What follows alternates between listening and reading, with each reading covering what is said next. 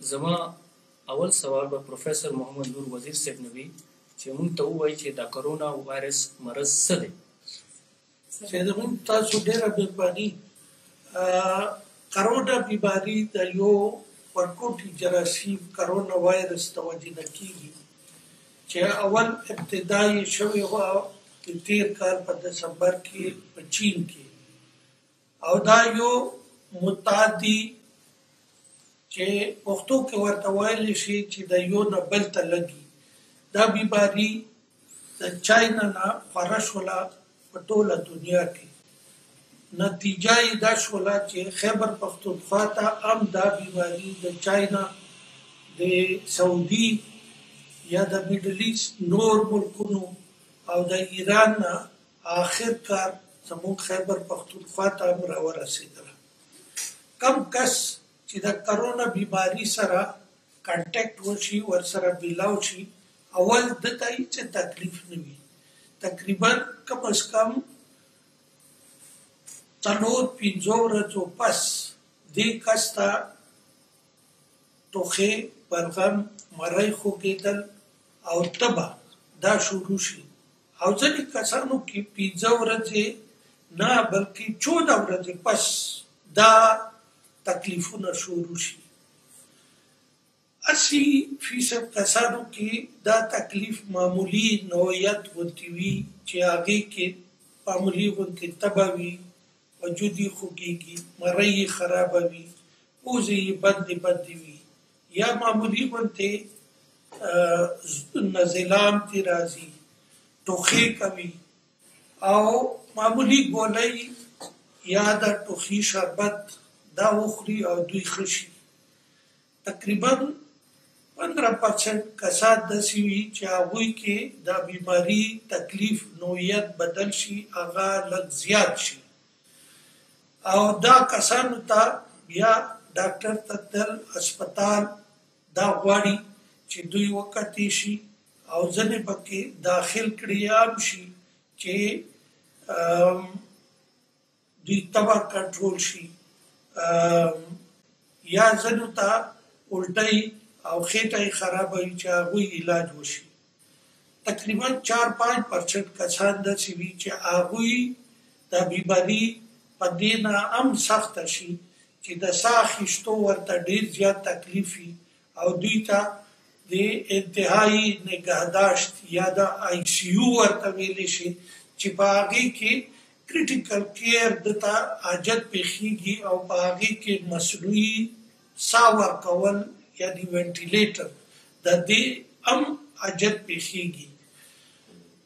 80% کسان هغه هسپتال ته راتلل هم د دوی ضرورت نه وي، دوی ته پکار وي چې 14 ورځې خپل ځان الګ تلګ کړي، په بېله کمره کې کښېني او که تبه او وجود یې خوږېږي پیراسیټامال ګولۍ دې خوري، خو د بل چا سره نه میلاویږي، دته چې کم لوښي ورځي د ده وي، بل څوک یې نه ټچ کوي. ښه خو دا وي چې په ډسپوزیبل لوښي کې دې خوري، سکي. هسپتال ته راتلو حاجت یې نشته دی، او دا نور چې کوم دي دوی ته د هسپتال راتلو حاجت وي. اوسه پورې د دې په عرض نه څه تقریبا 3.6 یا 3% خلک د دې نه مړ کېږي. د پروفیسور نور وزیر صاحب نه به زموږ دا سوال وي چې څنګه زموږ د ثقافت او مذهب کې شته چې یو بل سره لاس میلاو، یو بل سره غاړه میلاو، دا د زموږ د ثقافت او د مذهب حصه ده. لیکن نن سبا ډاکټران صاحبان وایي چې تاسو یو بل سره لاس هم مه میلاوئ، یو بل سره غاړه هم مه میلاوئ. نو د دې خبره کې څومره حقیقت دی؟ سید امین صاحب تاسو ډېره مهرباني او ډېر زیات اهم سوال مو وکړو. د ستاسو سوال نه مخکې زه لږ د نومان چې کوم سوال و هغه لږ وضاحت کول غواړم.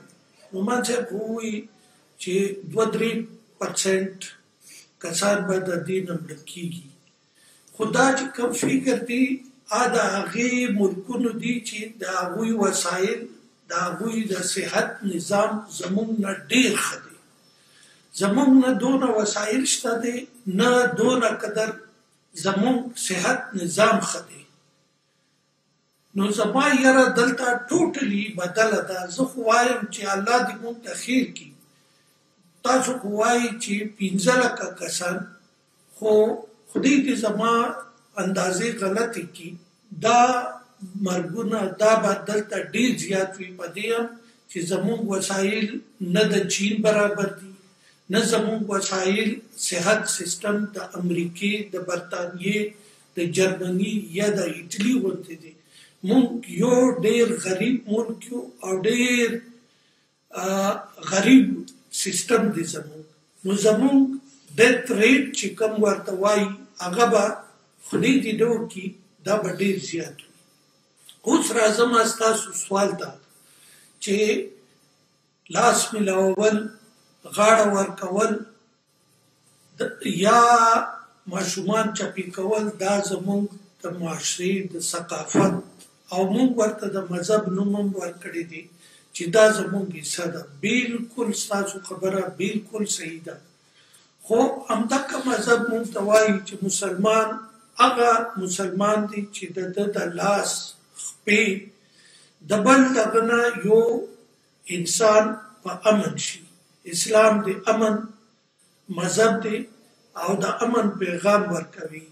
نو اوس کچیته زما د لاس، زما د خولې نه یو بل انسان په تکلیف کیږي، هغه صحت ته چې کوم تریټس دي، خطر ده، هغه ورته سیوا کیږي او ورسره د مرګ کیږي. نو زه خو وایم چې دا اډو چې کوم دی بدیت په دې کې نشته دی. دا یو نوې آفت، یو عذاب راغلی دی چې هغه کیږي د دې نه چې ته ټوخېږې نږدې 2 میټره پورې د دې بخار وي. دا کس بخار چې چا باندې پرېوځي دې ته هم کیدی شي.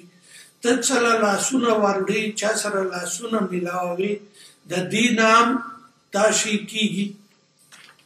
نو دې کې خو څه دا اسلام هم چې کوم دی مونږ ته وایي چې ته دا تکلیف بل چاته مه رسوه.